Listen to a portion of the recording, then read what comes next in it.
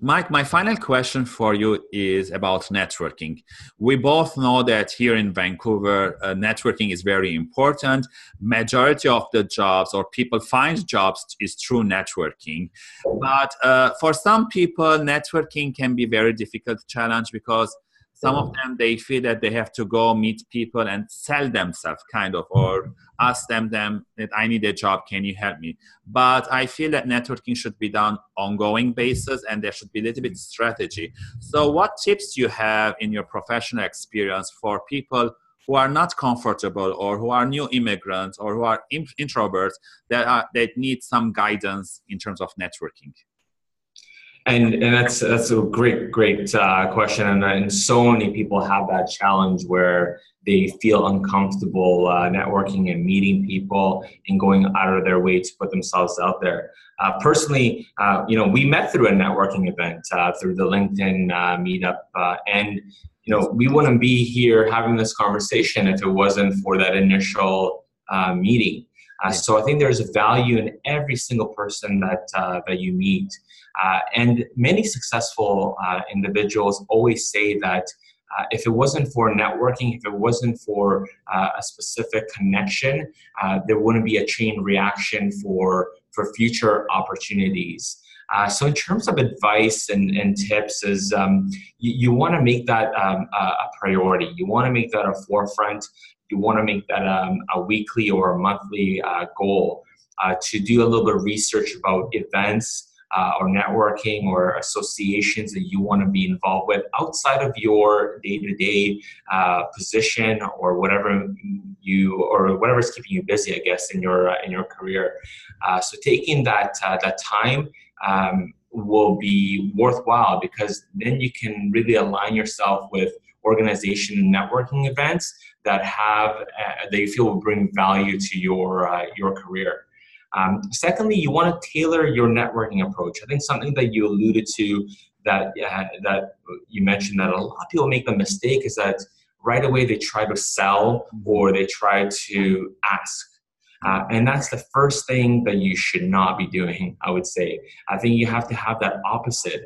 You got to come into a networking event with the goal of helping others in any way. Even if you're new to the country and you may not even have resources, or maybe you're a new grad that, again, doesn't have the professional experience, you can still offer a lot to people. And if you come out and with that type of authentic relationship that you're looking to create, it's going to put people's guard down where they don't feel like they're obligated to go out of their way to help you because you're just asking and taking versus giving.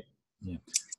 You also want to really practice your value proposition. You call it a million different things. It could be an elevator pitch, but a good way to kind of deliver who you are as an individual. And you ask 9 out of 10 people to deliver their elevator pitch. They just don't even know where to start. So it goes back to literally just writing a little about yourself and then delivering it and practicing it to your family members, to your friends, to acquaintances, to your mentor, to the point where then you're comfortable just saying, hey, this is who I am. And that is the best way to kind of open up a good conversation with an individual. Lastly, I think it's important not to take things personally. Yes. Different than sales sometimes. You may meet hundreds and hundreds of people in different events, and then you're going to follow up with them, and you may just hear crickets. They just don't hear back from them.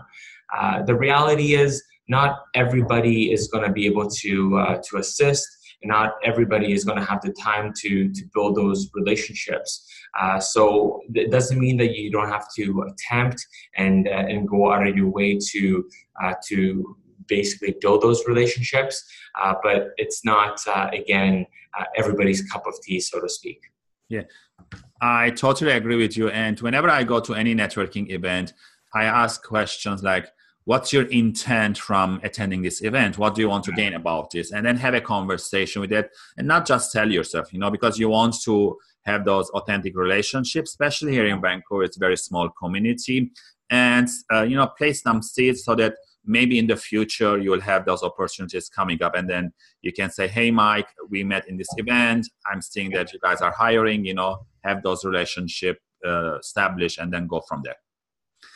Yeah, and those are some of the best authentic relationships that I've created over the last 15 years. It's not even necessarily people that I've actually done business with or transacted with, but those are the individuals that referred some of the best clients, or I've been able to help out in various capacities. And it's just a trust that you're able to build over time through different thought-provoking conversations that we've had. Yeah, I agree with you, Mike. Again, thank you for those tips. And with that, my interview with you comes to an end. Thank you again for taking the time to answer my questions that I'm hoping will be beneficial for job seekers or whoever is watching or trying to get a new job or a new immigrant here and trying to get as much information as possible in terms of career search. And for the audience, if you have other networking tips that we haven't discussed, please leave it in the comment section. Like and share this video so that more people will be aware some of the tips that we're talking about. Subscribe to the channel so that you're aware every time I'm interviewing people or posting new videos. And tune in next time for another interview series. And Mike, thank you again, and hope we can meet in other events coming up soon here in Vancouver. Thank you. Pleasure speaking with you, and thanks for having me on your show. Thank you.